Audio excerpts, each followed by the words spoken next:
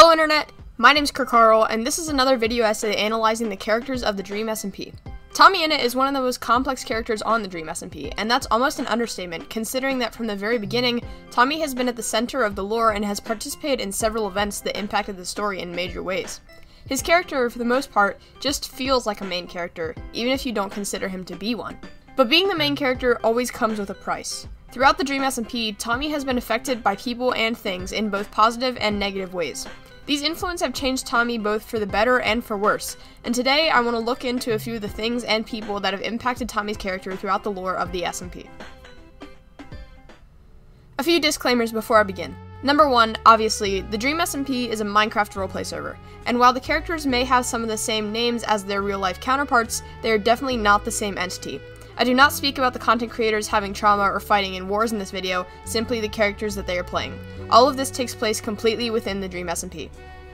Secondly, I won't be able to make every possible point on this matter in my video. A lot of you seem to like leaving your own analysis comments, so feel free to do that, but please don't get upset with me for not including it. I don't always think of everything. Finally, I watch a lot of lore streams from Tommy's point of view, and I sympathize with his character, so some of the stuff I say in this video might be biased towards him. This is all just my take on his character and how he's been affected and changed in the story. With all that said, let's begin the analysis. The first aspect of Tommy's character that I want to look into is his relationship with the discs. Tommy's discs, Cat and Mellowhigh, have been two of the most important items on the server ever since Tommy acquired them. There are entire arcs and story beats centered around these discs, and they were major focal points for both Tommy's character and the lore throughout seasons 1 and 2 of the SMP. The disc saga began when Tommy said, "Because that's what I care about most on this server, is my music discs." And it was all downhill from there. Once Dream knew Tommy cared about the discs, they became an object of power for him to possess, and so the incessant back and forth of the discs trading hands began, continuing through the Pet Wars and into the founding of L'Manberg. During L'Manberg's war for independence, Tommy and Dream decided to participate in a duel to decide the fate of the new country. The outcome if Tommy won would be L'Manberg's independence, but if Dream won, it would mean Tommy would hand over Mellowhigh and L'Manberg would surrender. Tommy lost this duel along with a canon life, but negotiated with Dream to hand over both of his discs in exchange for L'Manberg's partial independence. From this sacrifice, we can already see Tommy's relationship with the discs begin to grow as a major influence on his character. From the first day Tommy received his discs, he had been listening to them with his best friend Tubbo, forging a connection between the discs and their friendship in his mind. It wasn't a materialistic desire that kept Tommy possessive over the discs, it was what they represented to him. Their time spent at the bench listening to those discs was a defining part of their friendship in the early days of the SMP, and so both those objects, the discs and the bench, have a special significance to Tommy. The discs' specific connection to Tubbo also represent the sway that the discs, and by extension Tubbo, can have over Tommy. It's his care for Tubbo that keeps him attached to the discs, but it's also his care for Tubbo that keeps him under something's control. However, Tommy's willingness to give up the discs for L'Manberg's independence reveals where his priorities were at this point in time. In the days of early L'Manberg, Tommy was still able to separate the discs from his human relationships. He didn't just give up the discs for L'Manberg, but also For L'Manberg, you know? For Wilbur, for Tubbo. Tommy's desire to make Wilbur's dream come true and allow Tubbo to reside in L'Manberg safely took priority over the discs, though he still intended to get them back at some point. He put his care for others over the discs. However, as time went on and Tommy's life became less and less consistent, he began to cling to the discs as something he required in order to be happy, and would put them over other things more and more. After Tommy and Wilbur were exiled from Manberg, Tommy began to lose more and more of the things that he held dear. His prized cow, Henry, was killed by Sapnap, and Wilbur's mental health began to decline, driving a wedge between the two of them. Even Tubbo was apart from Tommy most of the time because of his position in the Manberg cabinet, and so Tommy was essentially left adrift during this era. He couldn't bring back Henry or Wilbur when he inevitably died, but one thing Tommy could do was attempt to get his discs back. He turned down Wilbur's offer of the presidency because he knew his judgment would be clouded by the drive to regain his discs, and happily allowed Wilbur back into his old president role, which didn't last long. During the exile conflict, Dream famously gave his speech about only caring for Tommy's discs, as they were what gave him power over Tommy. Prior to this, Tommy had given his copy of Mellowhigh, which he had regained at some point after trading it for independence, to Tubbo as a symbol of trust and friendship.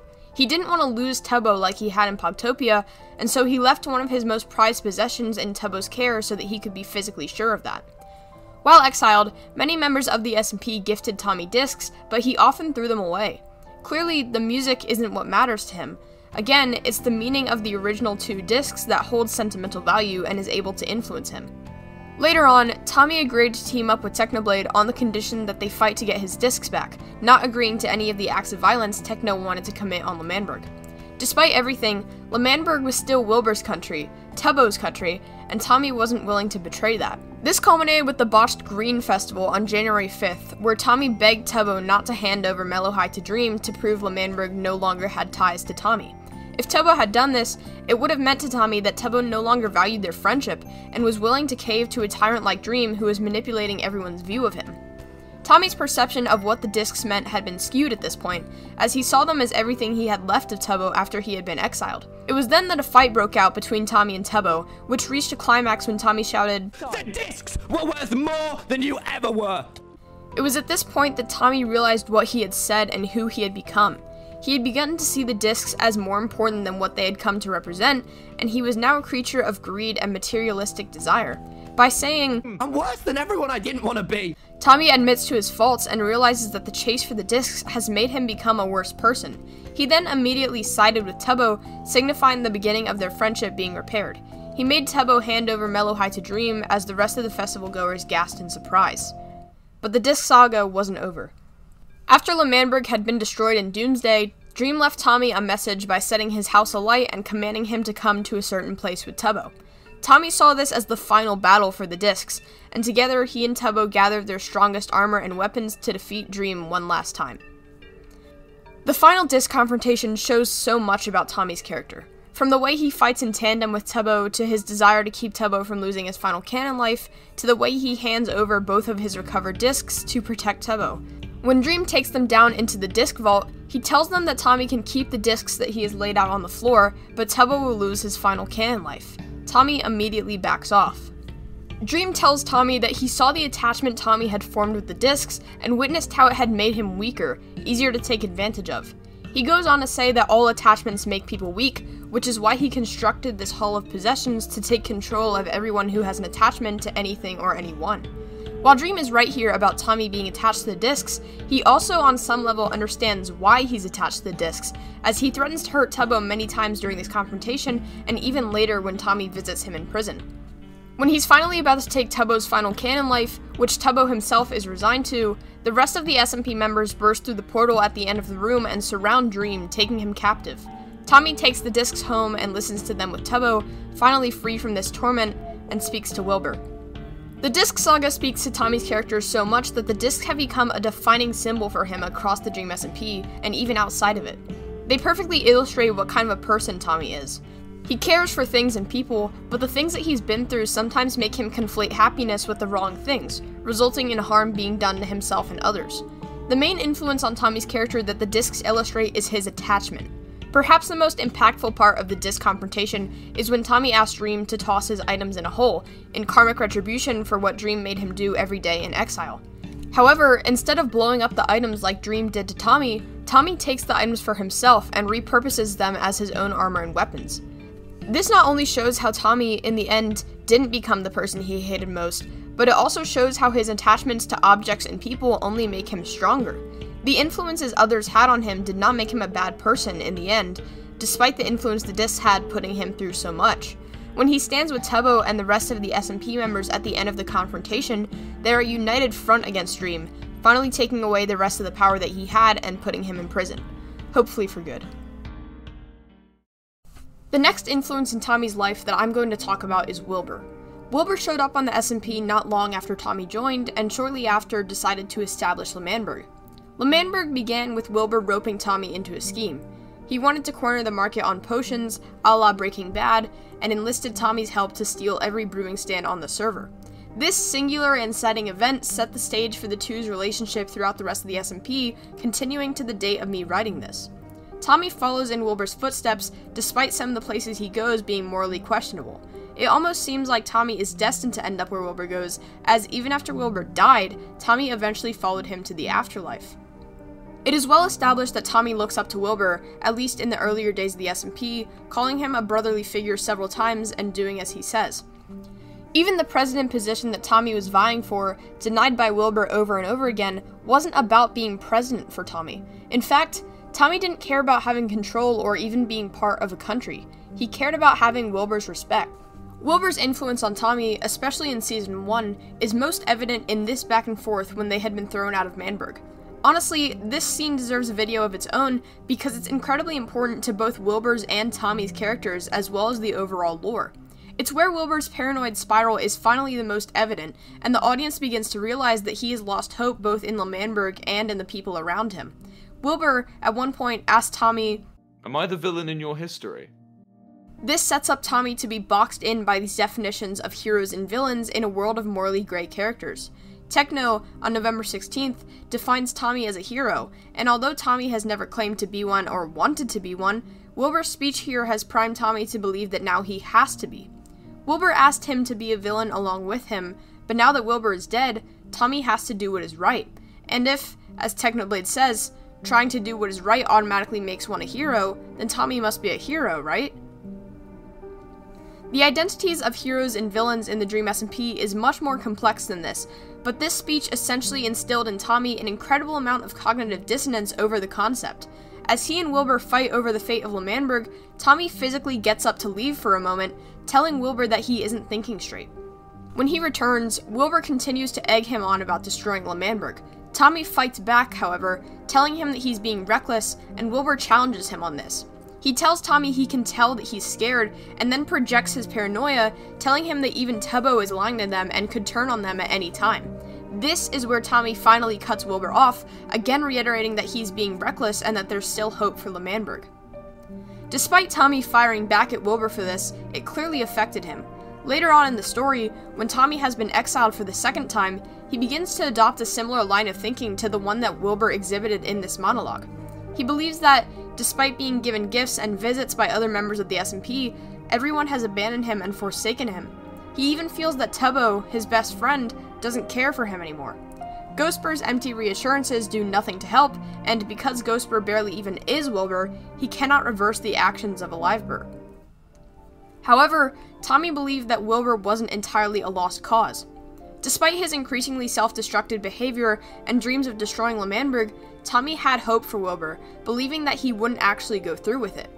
The fact that Wilbur ended up being the traitor all along did not mean just a betrayal of the war effort, but a betrayal of Tommy, who believed that Wilbur would be able to turn around after the war. When the TNT goes off, Tommy's expression is entirely shocked and horrified, and the situation only gets worse as Wilbur is killed in front of him.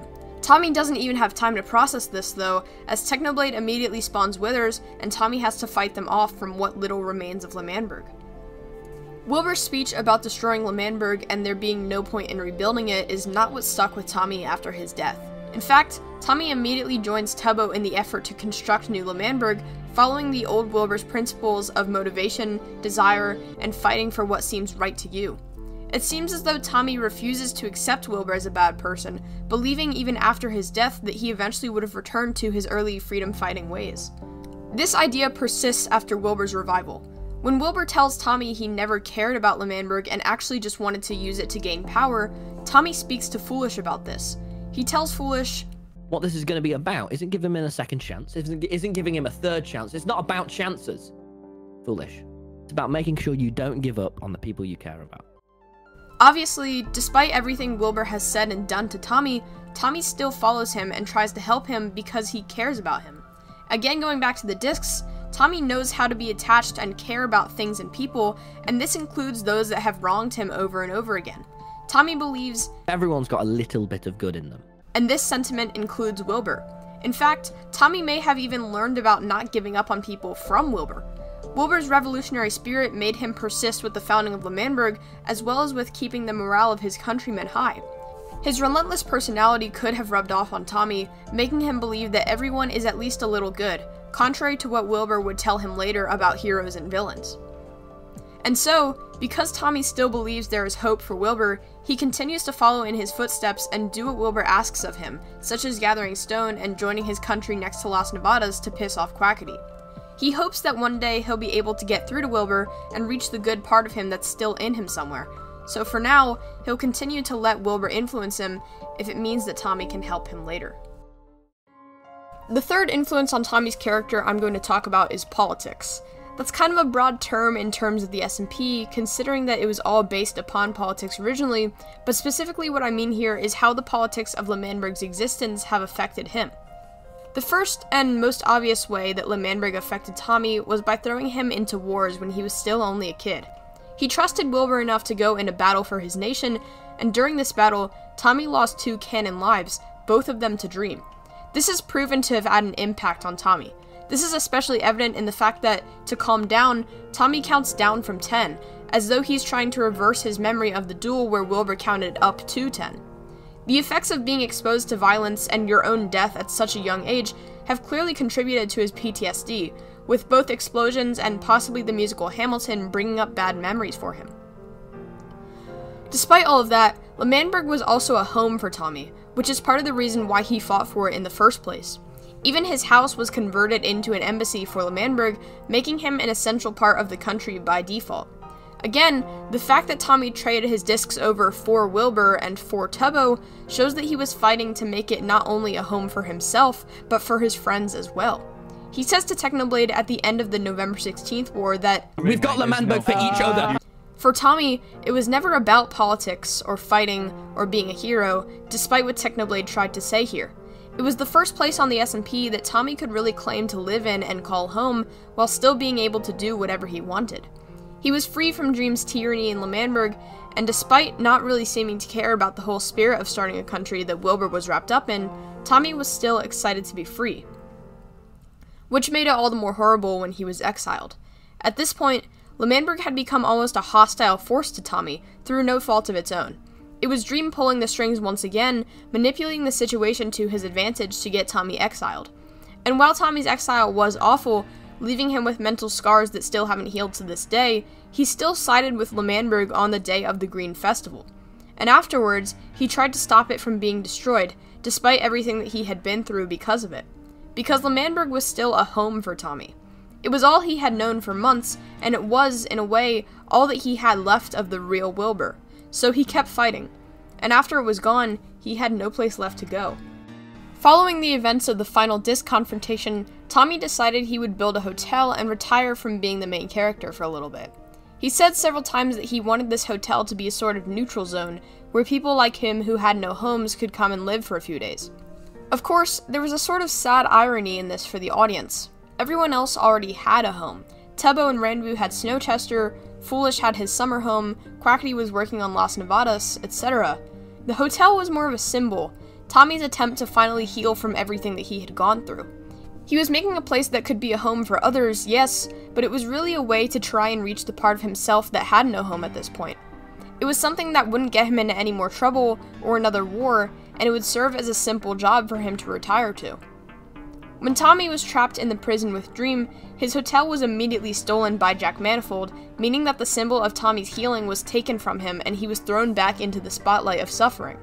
It was just shy of a grand opening as well, meaning that Tommy had been so close to finally being able to heal from everything. All he needed was the closure from Dream, and he would have been able to move on. Instead, it was torn from him along with his hotel, and now he has to fight and die again, just like old times. And now, when Tommy interacts with Charlie Slimesicle, he's called Tommyinnit from nowhere. He has no home. He has no origin that hasn't been destroyed, burned to the ground, or stolen from him. He's alone. And yet, Tommy persists. Despite everything Tommy has been through, he still continues to be a ray of sunshine in the dark lands of the SMP. He still jokes around and manages to be excited about things like his enthusiasm at Las Nevadas when he visited with Wilbur. Of course, that doesn't mean Tommy's entirely fine. When your character has an entire section for mental health on his wiki, you definitely went wrong somewhere. But Tommy, nonetheless, still has a heart of gold that proves to be something worth fighting to keep for him. His bubbly, exciting personality is such an ever-present feature of his character that, when it disappears like in exile, it becomes jarring not only to him, but to the audience as well. In present-day times, however, Tommy's wins, though few and far between, have kept him going and allowing him to maintain that cheerful personality, at least on the outside. And so, while objects, other characters, and broad concepts on the Dream SMP may have affected Tommy in a myriad of ways, mostly negative, Tommy is still Tommy. He may not be the Tommy that joined the server in the first place, who only cared for his discs and had no idea what was in store for him, but there are still traces of his original self in his character. While his healing arc was stolen from him with his third canon death, we can see from Tommy's present disposition that not all hope is lost for him. He's changed, definitely, and been impacted by the things I discussed in this video, but that doesn't mean he can't try to reverse those effects. And with any luck, both on his side and the audience's, he will. Thank you for watching.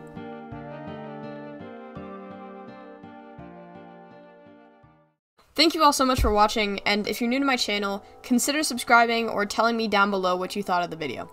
Again, the support lately has been so awesome, and I'm really enjoying all of the nice comments and such. I read all of them, and it's a really nice thing to see every now and then. So, thank you again for all the support on these videos, and thank you even more for watching my content.